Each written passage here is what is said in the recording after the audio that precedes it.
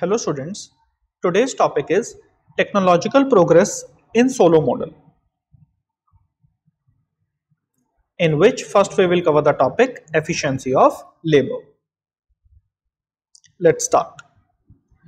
So far our presentation of the Solow model has assumed an unchanging relationship between the inputs of capital and labor and the output of goods and services.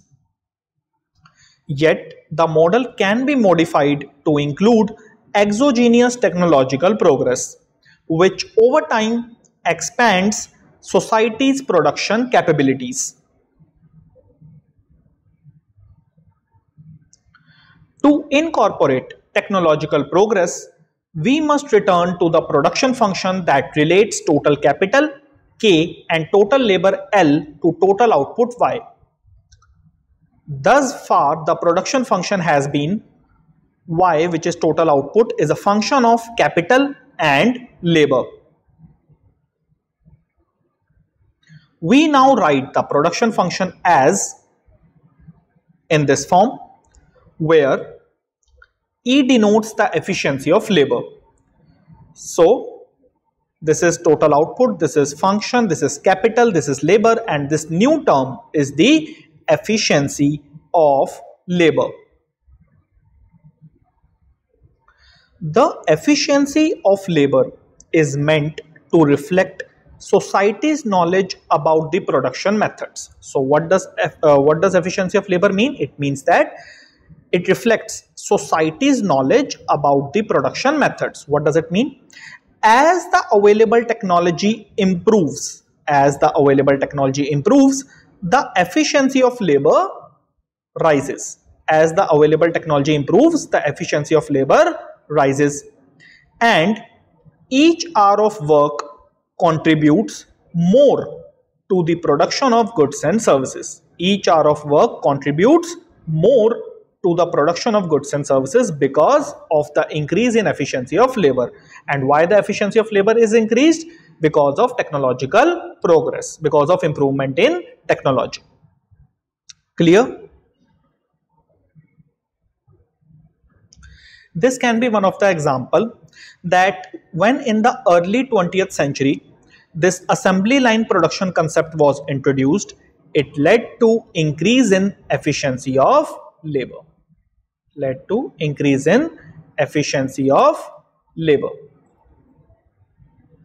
Another example can be the introduction of computers, the computerization. So when it was introduced in the late 20th century, again it led to increase in efficiency of labor.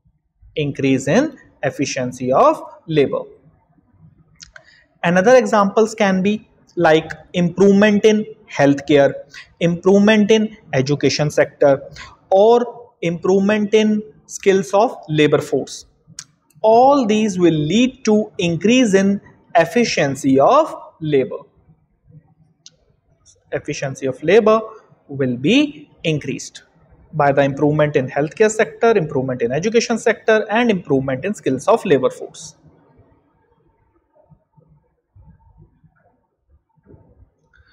The term L times E can be interpreted as measuring the effective number of workers. So basically, we can say it as effective number of workers. Okay, we can say this term as effective number of workers, this term. It takes into account the number of actual workers, which is denoted by L, and the efficiency of each worker. Okay, so L denotes the number of actual workers and E denotes the efficiency of each worker. Clear?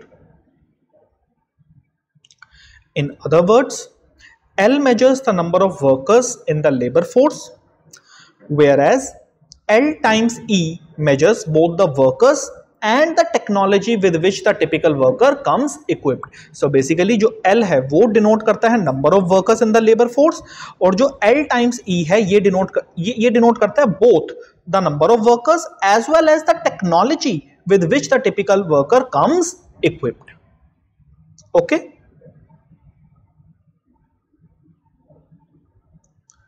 This new production function states that total output Y depends on the inputs of capital K and effective workers L times E.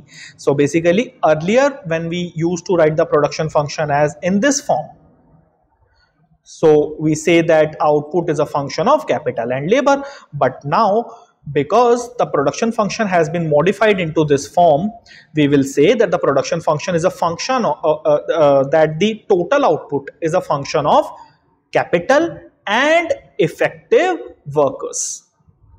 Okay.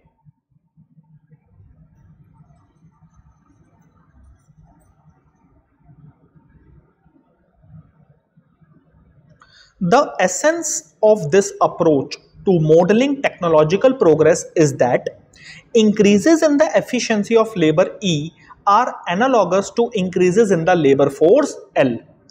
I will explain this statement to you. What does this statement mean? See, suppose there are two workers. Okay, suppose there are two workers and each produce 5 units per hour.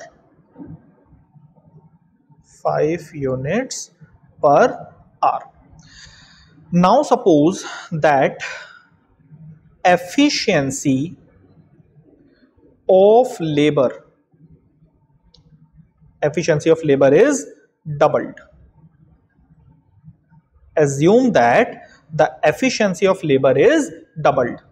Then each worker will be as productive as two workers in this form. So each worker will be as productive as two workers.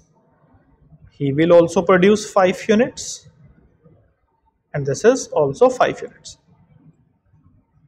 In the same way, this will be as productive as two workers. 5 units, 5 units. So the main point is the actual number of workers are still same. Earlier they were 2 and now they are still 2. The actual number of workers are 2. There is no change in actual number of workers. They are still same. But the number of effective workers, that is L times E, it has been doubled. 4. It has been doubled because each worker is as productive as two workers, because the efficiency of labor has been doubled. So we will say the actual number of workers will remain same 2, but the number of effective workers will be 4. Is that clear? And also the total output will also be increased. Earlier there were 10 units and now it has been increased to 20 units.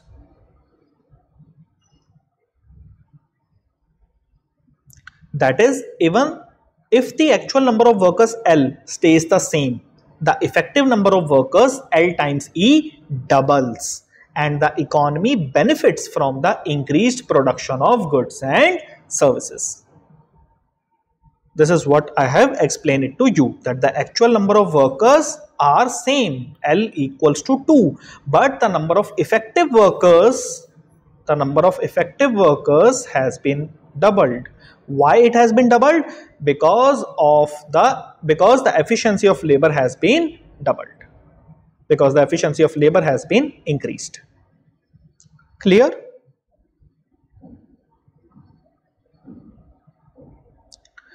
The simplest assumption about the technological progress is that it causes the efficiency of labor E to grow at some constant rate G. So this is the assumption about technological progress, that it causes the efficiency of labor E to grow at some constant rate G. For example, if, just a second,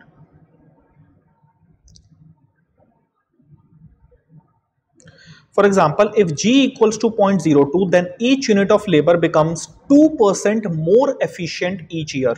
2% means it is 2%. Okay. So if G equals to 0.02, 2%, then each unit of labor becomes 2% more efficient each year. Output increases as if, this is the main word, output increases as if the labor had increased by 2% more than it really did. Actual number of workers are still same. There is no change in actual number of workers, but the effective number of workers has been increased. But the effective number of workers has been increased, which will lead to increase in output. This form of technological progress is called labor augmenting, and G is called the rate of labor augmenting technological progress. Okay?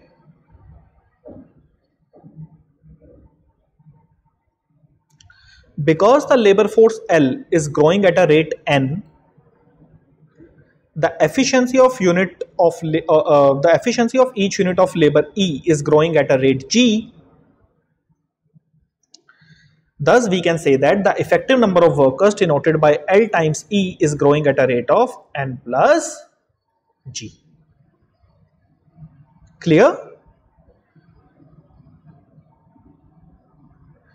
Thank you.